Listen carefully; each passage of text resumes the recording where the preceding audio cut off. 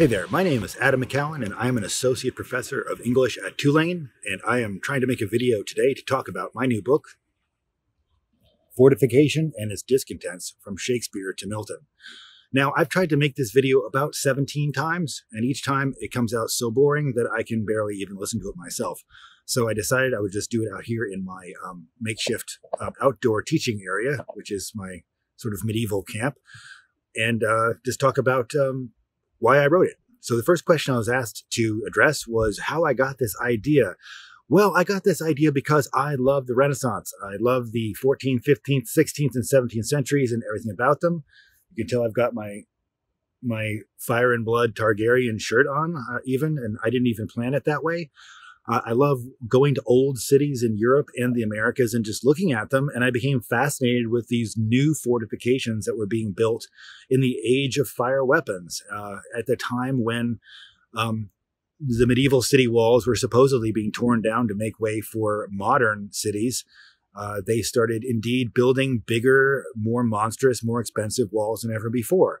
And I thought, wow, these things were changing everything about the Renaissance. How did they affect the literature? I bet if I looked hard enough, I will find out how. And Fortification and Its Discontents from Shakespeare to Milton is the result.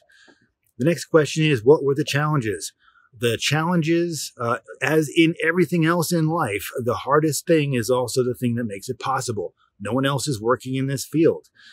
There aren't any literary scholars who can talk much about fortifications of the Renaissance or really military cultures beyond the basics. There's me and a handful of other folks are doing it.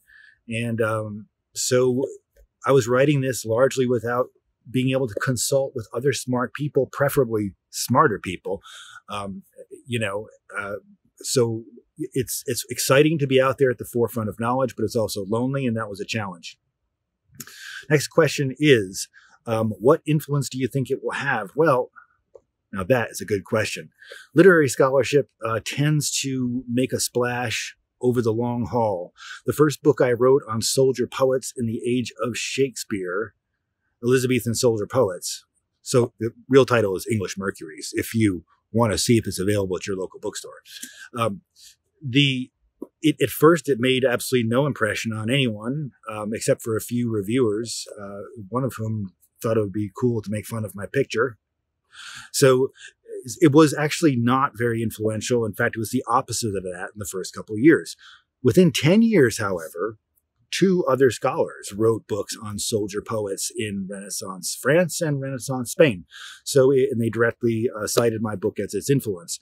So that book started a conversation about soldier poets, and there had been no conversation about soldier poets before. So I would say that that book was extremely influential, even though at first it didn't seem so.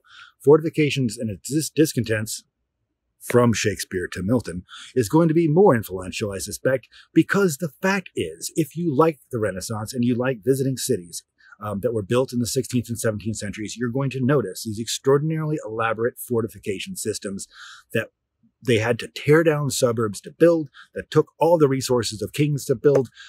You're going to ask yourself, what are these things? Why did they build them? How did this affect people's lives? If you ask questions like that and go to the library, you will find this book, which does not answer all those questions, but it begins to frame the questions that will help you ask even smarter questions. And that's how knowledge gets built. So I suspect this book will be extremely influential over the long haul. What is next for me after this one? Well, every book you write builds on the one before. So this book is built on what was left over from English Mercuries. I left a lot out of this book because I wanted to get it out there, and I also don't like reading particularly long books. So in this book, I decided to not talk about the effort to rebuild Hadrian's Wall, which is the wall between England and Scotland, in 1587, which is a wacky idea, but they thought it was a good idea. And the reason why I decided to leave it out, is that it seemed to me more appropriate as the beginning of a larger book on waning sovereignty in early modern England, the claim of which is essentially that smart people like Shakespeare and Spencer recognized that the world they lived in was getting too big and too complicated for kings to manage, and they could not think of an alternative, and so they were a little scared. I'll let you know how it goes. Maybe it'll be out in 10 years. And the last question is, if I could sum up fortification and its discontents in one sentence, what would that sentence be? That's always a tricky question, but I will do my best shooting from the hip. It is about a time when people in Europe and the Americas, the European colonies in the Americas, were being asked to sacrifice just about everything in the interest of building safer cities, cities that could resist high-powered armies carrying high-powered fire weapons. They were asked to sacrifice everything and change everything. And smart people like Shakespeare and Spencer and Winthrop, Champlain, were asking themselves, is this really necessary? What do we lose in the process? The book examines the literature of the period to try to answer those questions.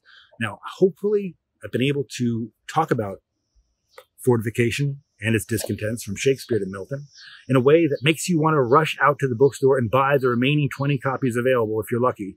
No, I'm joking. You can get it at Amazon, no doubt. But anyway, I hope you enjoyed the book. It was fun writing it. It is fun creating knowledge. It is lonely creating knowledge.